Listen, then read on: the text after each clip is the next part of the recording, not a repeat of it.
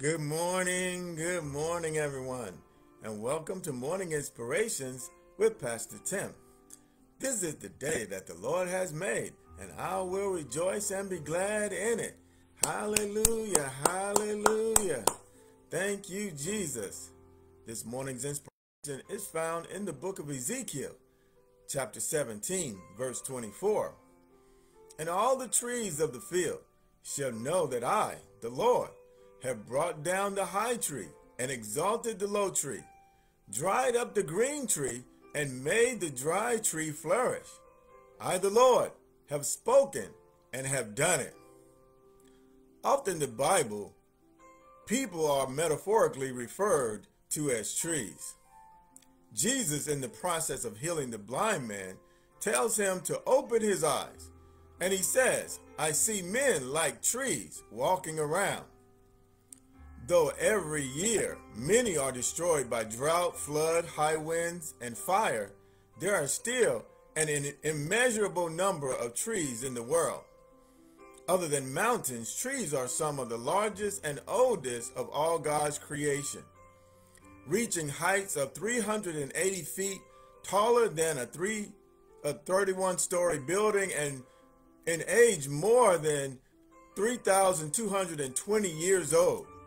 However, no matter how old, how great, how powerful, or how massive anyone or anything may become on the face of the earth, we all must reverence and give glory to the one, the creator and sustainer of all the universe. God, the creator of heaven and earth. Therefore, the earth is the Lord's and the fullness thereof, and the world, and they that dwell therein. For by him all things were created, in heaven and on earth, visible and invisible, whether thrones or dominions, or rulers or authorities. All things were created through him and for him, and he is before all things, and in him all things hold together. Worthy are you, O Lord and God, to receive glory and honor and power, for you created all things, and by your will they existed and were created. Nothing that anyone may possess has he obtained in and of himself. For man can receive nothing except it come from God. Every good and perfect gift comes from above, from God, the Father of lights, with whom there is no variation or shadow of turning.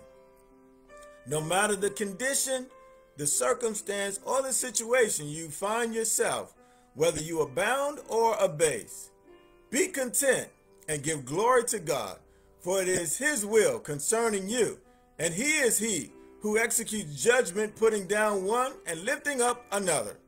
Thank you for joining me today, and I look forward to seeing you again on tomorrow. Have a blessed day.